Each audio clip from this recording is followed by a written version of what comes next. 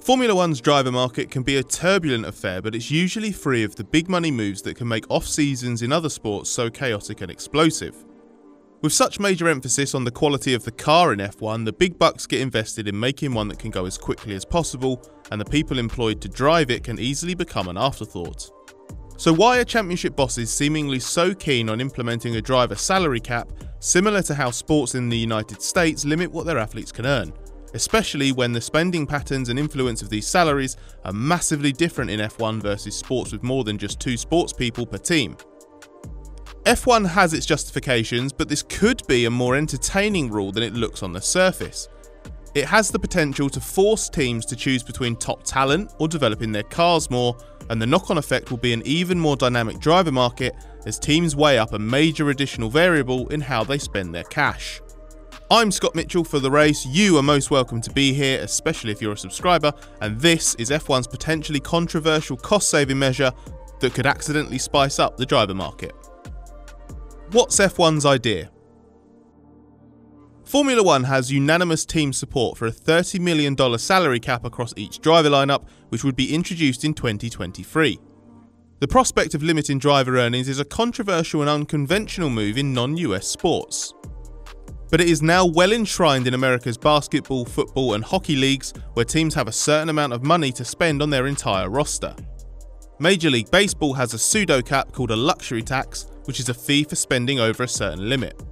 F1's already going down the spending cap route with a wider team budget cap of $145 million from next season, which will reduce to $140 million in 2022 and $135 million in 2023.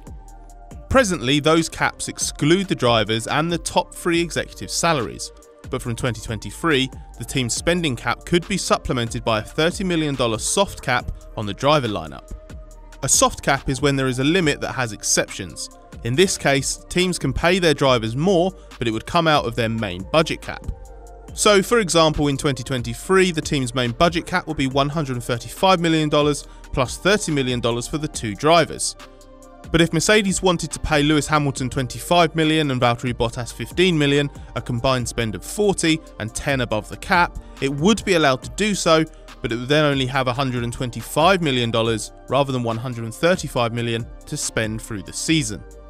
In US sports, salary cap proponents argue that the limit stops a big money team from building an incredible roster and monopolising the competition, which maintains a competitive balance for fans and benefits the league as a whole. But for F1, the end product would be slightly different, a further step in bringing team spending under control. How it can spice up the driver market.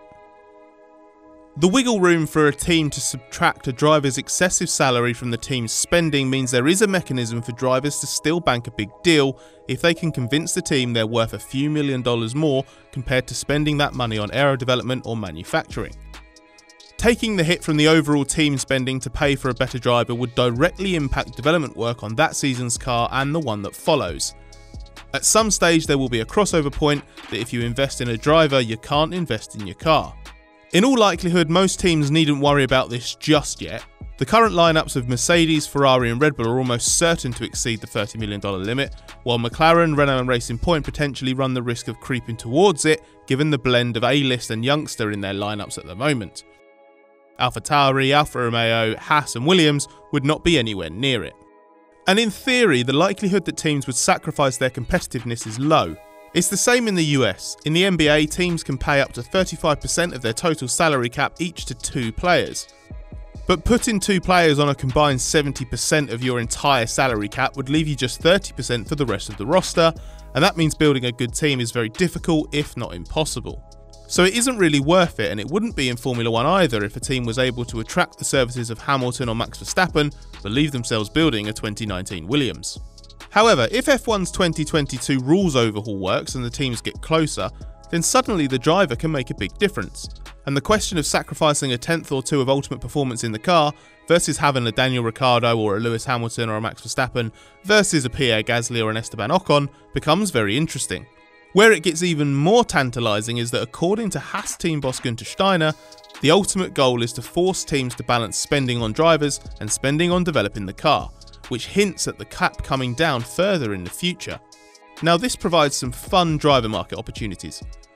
Theoretically, it would put more drivers in the picture when it comes to a team weighing up their options, particularly with the second seats at bigger teams. And there would be a potential knock-on effect whereby a very strong number 2 driver is suddenly available because the bigger team is pairing an A-lister with a cheaper supporting act.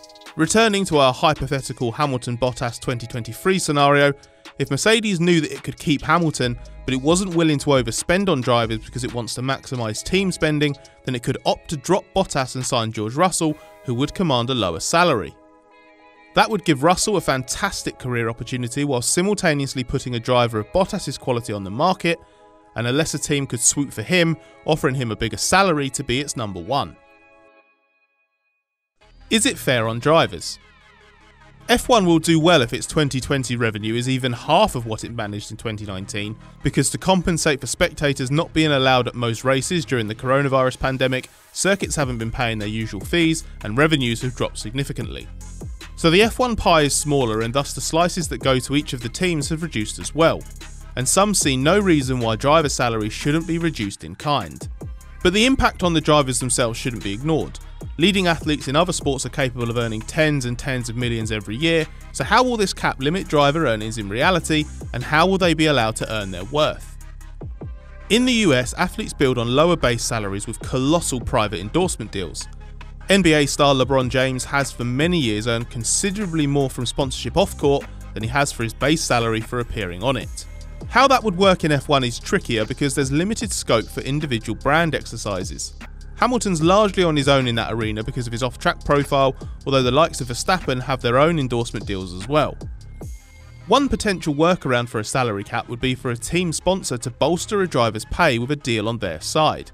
But this sort of circumvention is outlawed in the US, and a similar system would almost certainly be employed in F1 to avoid the rules being manipulated. That would require F1 to get serious with the penalties.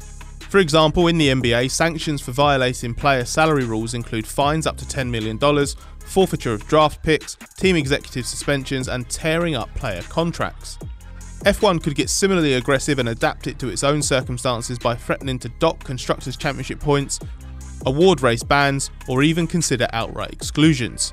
The hurdles that must be overcome for this concept to become a reality aren't exactly known, but Red Bull team boss Christian Horner has hinted at all kinds of legal ramifications that will determine whether it can actually be implemented. Red Bull is an interesting case because it currently has Verstappen signed to a multi-year deal that includes 2023, and the same goes for Ferrari and Charles Leclerc, whose contract includes 2024. So if a salary cap comes in for 2023, will those deals, which presumably include some very, very favourable terms for Verstappen and Leclerc given they have tempted them into long-term commitments, be exempt from the first year of the salary cap? Or will those teams be forced to accept a budget cap reduction to continue to pay Verstappen and Leclerc what they've promised? There's still an awful amount of detail to establish before this becomes a reality, and whether that exhausting path is worth following depends on whether F1 believes this is a necessary or beneficial path to follow. But what do you think about a potential driver salary cap? Let us know in the comments below, give this video a like if you enjoyed it, and subscribe to The Race for more of our videos in the future.